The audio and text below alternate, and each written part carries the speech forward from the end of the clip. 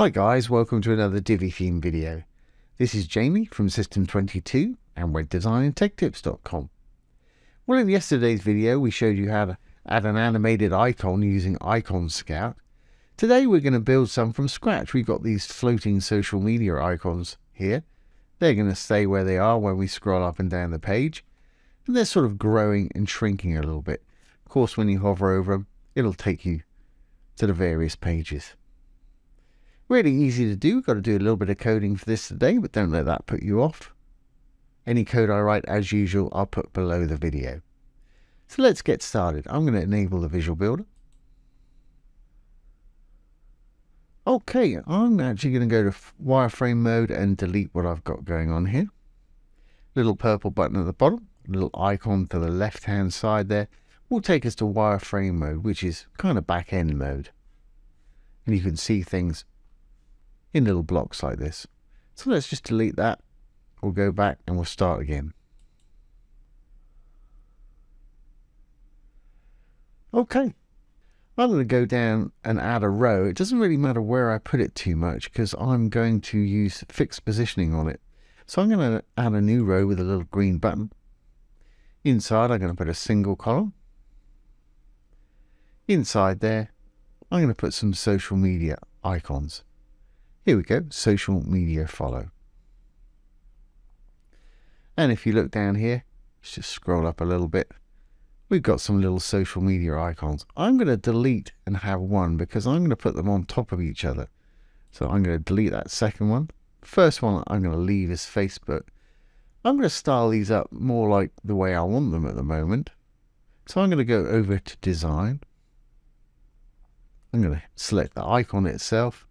Not going to change the actual color, but I will make them a little bit bigger. I'm going to make mine 20 pixels. Just put in the 20, it'll put in the pixels for you. I want to give it some round corners. So I'm going to go down to border. Make sure the chain is checked there. It'll do all four corners at once.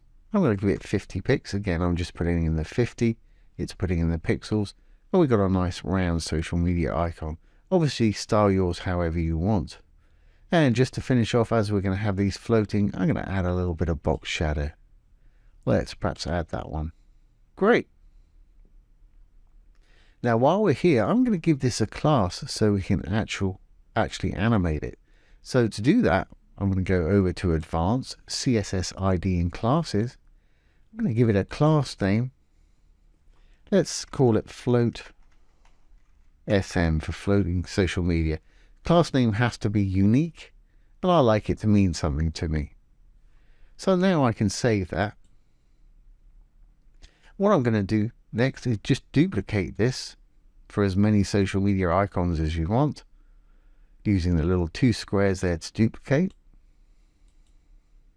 I've seen a bit of a problem, but I can fix that in a moment. I think I had 5 before. And then you can go into the next one. Go into the actual module itself and change it to the next social media that you want there. We've got Facebook. Let's do Instagram. It gives it the default color. Unless you change the color yourself under the icon, you can make them any color you want. Okay, well, I'm going to continue and just put those last 3 or 4 in there.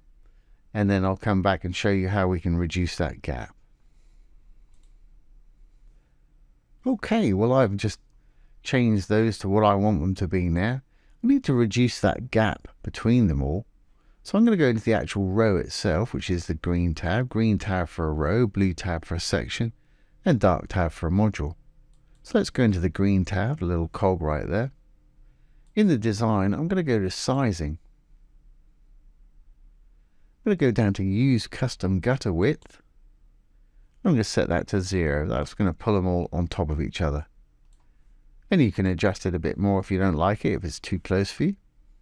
Okay, while we're in the row, I'm going to go over to the advanced. I'm going to go down to position. Roll down a bit, you'll find Z-index. Z-index is where elements are placed on top of each other. low z-index will be below high z-index. So if I had two little elements, one had a z-index of 2, one had a z-index of 4, the z-index of 4 would always appear on top of the others. So I'm going to give this a nice high, crazy high even number, like that, just to make sure when we roll up and down the site that it remains on top of the other elements there. So if you find it disappearing below other elements, make sure that you've got a high z-index here, and go into the other elements and make sure they've got a low z-index if you have trouble with that. Okay, next thing I'm going to do, I'm going to make this fixed position because I want mine floating over here somewhere. So still in the advanced, in position where we are right now, I'm going to change it from relative to fixed.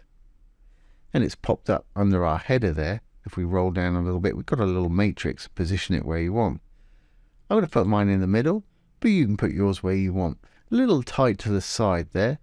So I'm going to give them, say, let's try 10 pixels, just to lift them off the side a little bit. Great. And as we scroll down the page, there they are. And it looks like they're staying on top of every other section. So that z-index has worked. Fantastic. Okay, well, let's save this. Okay, now we've got it where we want it and everything's working correctly. Let's just make this row a little bit shorter. No point taking up all this real estate with this row. So I'm going to shrink it down so it's just a little bit bigger than our social media icons. To do that, I'm going to go back into the row. I'm going to go to Design, Sizing, and width-wise, I'm going to put it in. I know my social media icons are 20 pixels. I'm going to make this 30 pixels, 30px. Great. Well, let's save everything now. Save the page changes. We need to write our code to customize this, to get it animating. To do that, we need to go down to the dashboard. Once there, we need to go down to Appearance and Customize. That's going to take us to this page. I've set mine as the actual front page here, which is a one-page scrolling site. If you wanted to put this on all pages, if you've got a multi-page site, you could build it into a global header or global footer. If you're not sure how to do that, check out our Divi Basics playlist and it tells you how to create global headers and footers in there. We need to go down to the additional CSS. And once here, we can give it a title, which is always a good idea, // Inside the stars, anything that you write won't be read as code, so it's a great place for titles and notes. Let's call it floating SM. Great. So we gave all our little icons a class name of float SM. All class names have a dot or a period in front, and then the name, float SM. What do we want it to do? I'm going to open and close some curly brackets. Well, we want to animate, so I'm going to say animation, colon, and we need to give it a name. So let's say SMF for social media float. That wants to be unique. I want it to take 5 seconds to go round when we start the animation. I want it to keep going and going, so I'm going to say infinite. Don't forget, all this code will be down below the video for anybody that wants to copy and paste it. Great, now we've done that, we've actually got to create the animation that we called SMF.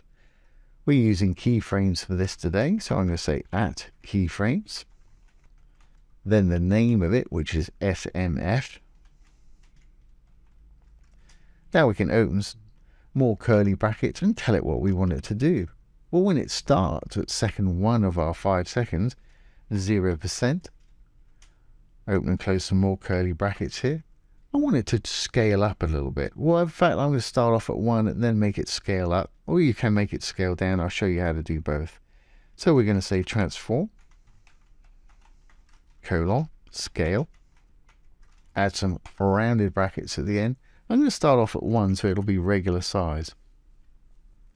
Then I'm going to copy this twice. Control C to copy. I'm going to drop down, Control V to paste, and one more time. I'm going to make the second one 50%, so halfway along our 5 second up here. And the last one, I'm going to make 100%. And the middle one, I'm going to make 1.1. I don't know if you can see that or not, but they're growing. Let's make it 1.2 just to emphasize it so you can see it a bit better.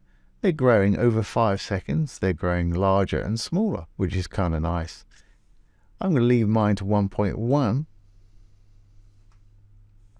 which I think is quite nice, very subtle. If you wanted to do, you could leave this one at 1. And you could start off at maybe 0.8 and end at 0.8. That way they'd shrink and grow. So what I was saying earlier, you can have them shrink or you can have them grow. That way they're shrinking and growing back to 1.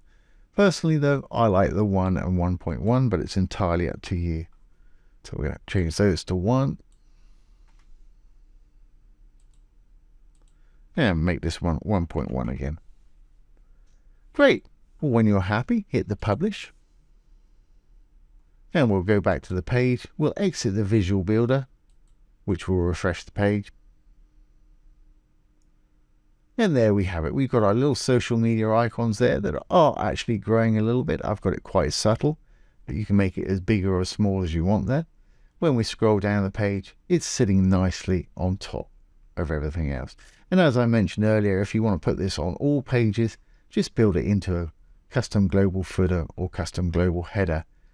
As we're using fixed positioning, it's not going to take up much real estate. So there you go, guys. There's how to create some animated floating social media icons for your website. Really easy to do. A little bit of coding, that's all down below. I hope you've enjoyed this today and found it useful. If you have, please give it a thumbs up, ring the bell, comment, share, and subscribe to our YouTube channel. Once again, this has been Jamie from System22 and webdesignandtechtips.com.